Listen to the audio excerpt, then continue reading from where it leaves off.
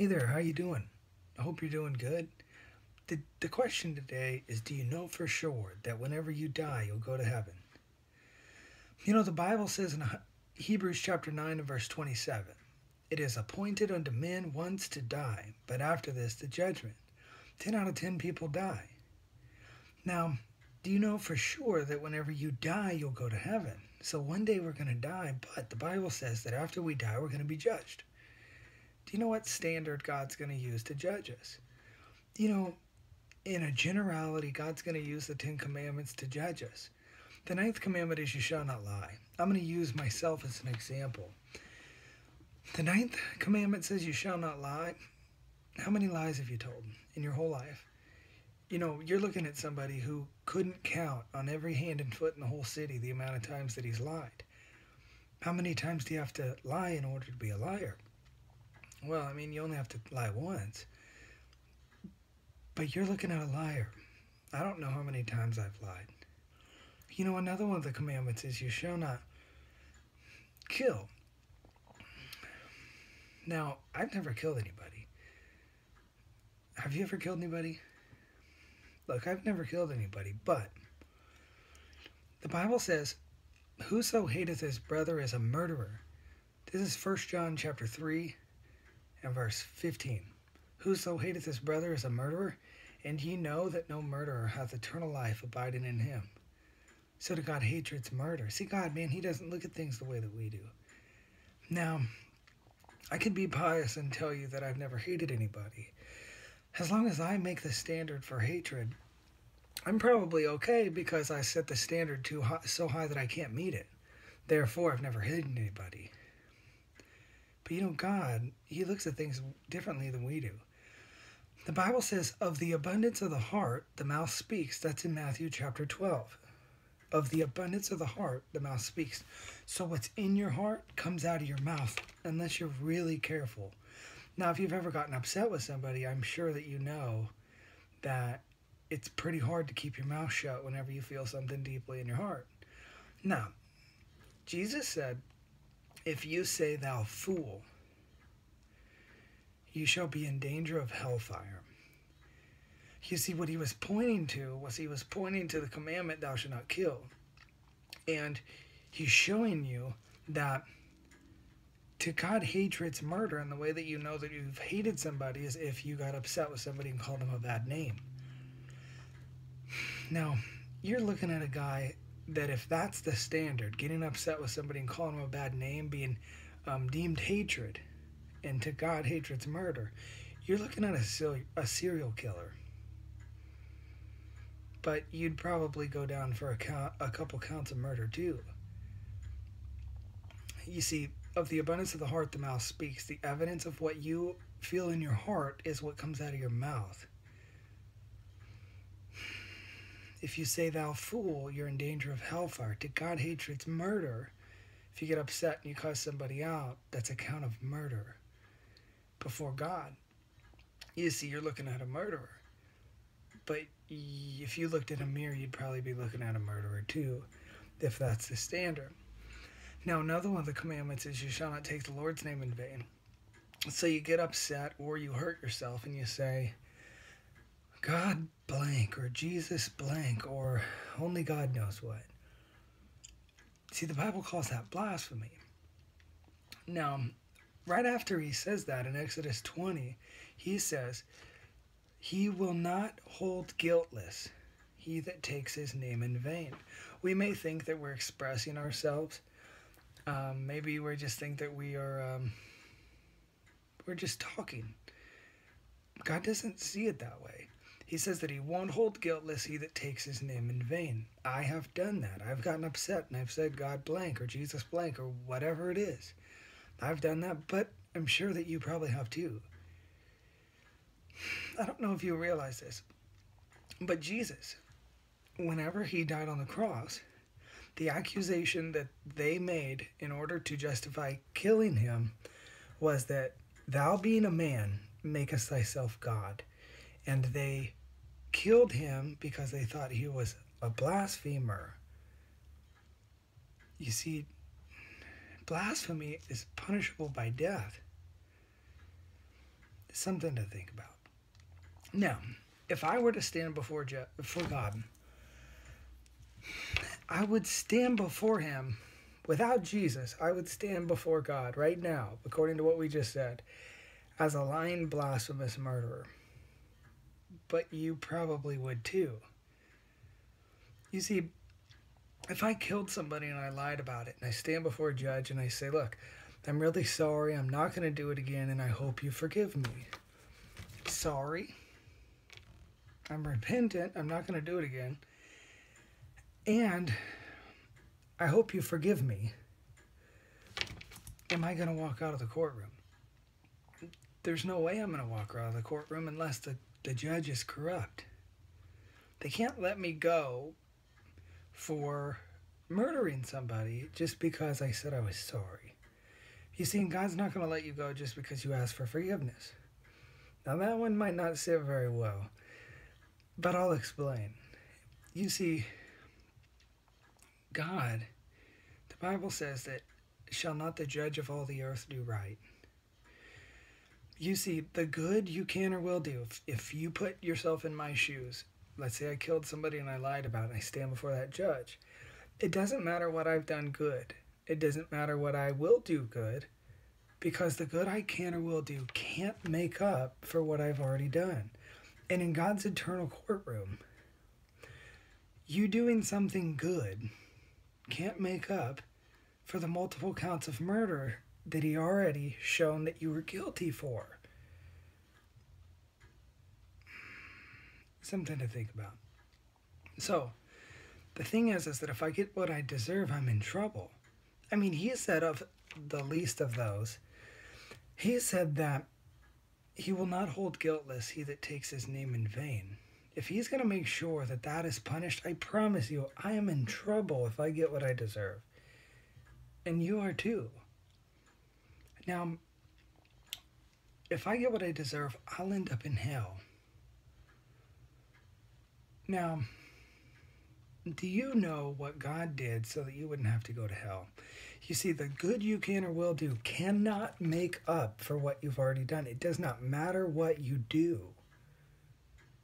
So, Jesus Christ. Bible says, in the beginning was the Word, and the Word was with God, and the Word was God. So the Word was God. Then 14 verses later, in the first chapter of John, he says, the Word was made flesh and dwelt among us. His name is Jesus. Jesus was God. He was manifested as a man. His name is Jesus. He lived a perfect life. The Bible says, I do always those things that please him. Talking about Jesus. Jesus said that, and it was a true statement. The Bible says that he did no sin, and in him was no sin. He didn't do anything wrong. He was not guilty of any of the things that we are talking about. Jesus Christ, he was sinless. But on that cross, the Bible says in Isaiah 53 verse 6, that the Lord hath laid on him the iniquity of us all. You see, God picked up every dirty, rotten thing you've ever done wrong. He placed it on the back of his sinless Son.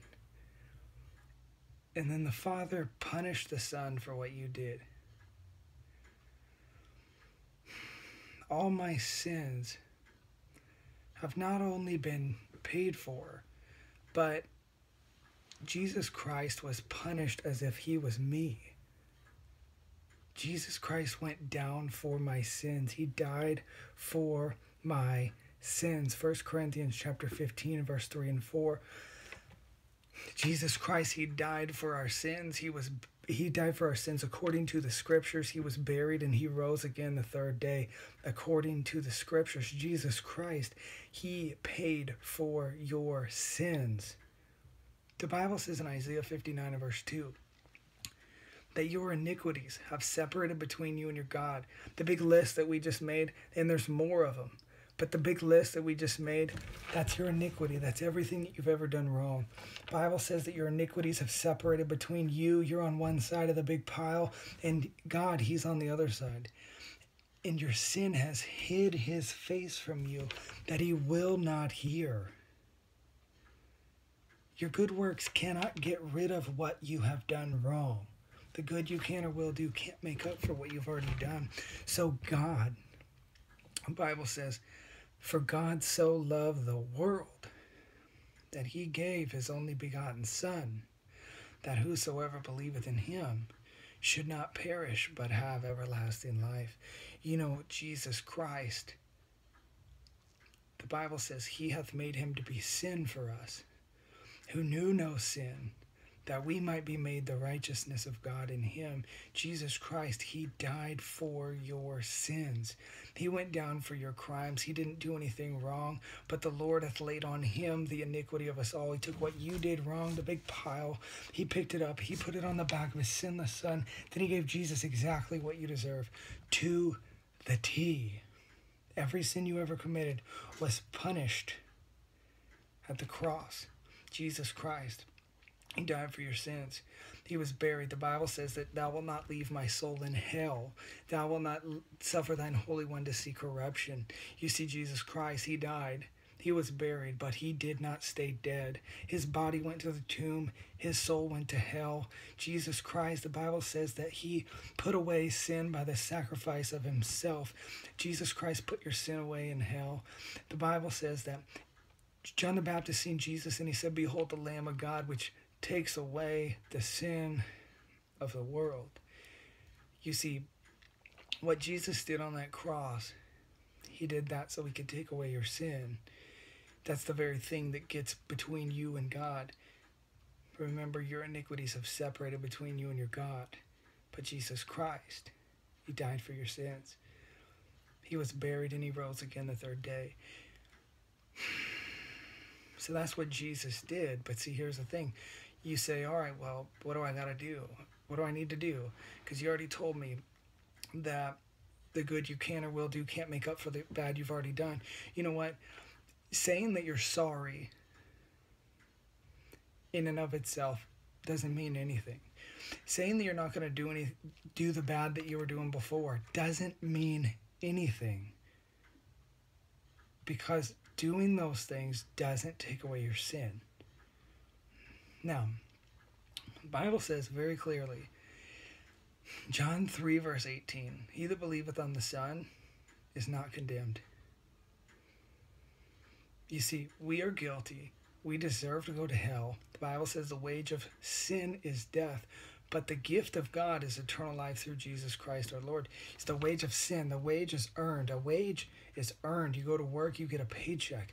You sin, you deserve to die. I mean, it sounds really bad, but the reality is that Jesus Christ, he came in your place. He died for your sins. He was buried. He buried your sin in hell. He put away sin by the sacrifice of himself. And all the while, the Bible says that it pleased the Lord to bruise him. Isaiah 53 verse 10. It pleased the Lord to bruise his Son instead of bruising you. You can be made right with God. What you need to do is put your faith and trust in what Jesus did. The Bible says, he that believeth on the Son hath everlasting life. How long is everlasting life? It's forever. He that believeth on the Son is not condemned. If God declares you not condemned, that means that you are no longer going to go to hell, even though you deserve to go to hell. And I do too. You know why I know for sure that whenever I die, I'm going to go to heaven? Jesus Christ, he died for my sins. He was buried and he rose again the third day. And he that believeth on the Son hath everlasting life. I have everlasting life because I believe that Jesus died for my sins. He was buried and he rose again the third day. He that believeth on the Son is not condemned. I'm not condemned, even though I am guilty. I am guilty. But I am legally declared righteous in God's sight. The Bible says he hath made him to be sin for us. That's Jesus Christ. He became sin for us. He hath made him to be sin for us, who knew no sin, that we might be made the righteousness of God in him whenever I put my trust in what Jesus did. He died for my sins. He was buried and he rose again the third day. God took what I did wrong. He placed it on the back of his Son. Then he paid for my sin. And then God took what Jesus had done right. Bible says, I do always those things that please him. He had a perfect record of doing right. God picks that thing up and he puts it on me. It's imputed righteousness. He doesn't impute my sin to me anymore. I'm not condemned anymore. I put my trust in what Jesus did. He died for my sins. He was buried and he rose again the third day. You know, the Bible says you are all children of God by faith in Christ Jesus. You put your faith in the death, burial, and resurrection of Jesus Christ, that it paid for your sin debt. And God forgives you of your sins. He makes you a part of his family. We are all God's creation. We are not all God's children. We can talk about that in another lesson. But you know, the Bible says he came unto his own, but his own received him not. This is John chapter 1 and verse 13. Or I'm sorry, John chapter 1, verse 11 and 12. He came unto his own, but his own received him not. But to them that received him gave he power to become the sons of God, even them that believe on his name. So according to the Bible says, he that believeth on the Son hath everlasting life. That means that he's going to live forever with God. And then he that believeth on the Son is not condemned. I'm not condemned. And you can be not condemned if you put your trust in what Jesus did. And then, I am a son of God. I am a part of God's family because I put my trust in Jesus. He says, but to them that received him gave he power to become the sons of God, even them that believe on his name. The way you receive Jesus Christ, you become a part of God's family, is you put your trust in what Jesus did. The Bible says he died for our sins according to the scriptures, that he was buried and that he rose again the third day. According to the scriptures, you can have your sins washed away. Your sins can be forgiven. You can be made right with God. God can legally declare you righteous. He takes what Jesus did right and he puts it in your account. He takes what you did wrong, he puts it on Jesus. And your sins are no longer imputed to you.